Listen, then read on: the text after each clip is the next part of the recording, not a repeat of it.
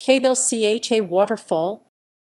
Kbal Chhay Waterfall is a waterfall approximately 7 km from the city of Sihanoukville in southwest Cambodia, and then a further 9 km along a red dust track.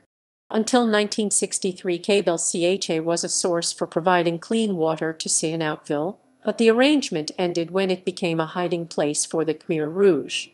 In 1998, Kbal Chhay was developed by the Kok An Company, who, in constructing a road in the area, developed the site for local and international tourists. Today, the Royal Government of Cambodia has regained control of the site and once again uses it as a clean water source for the nearby city. References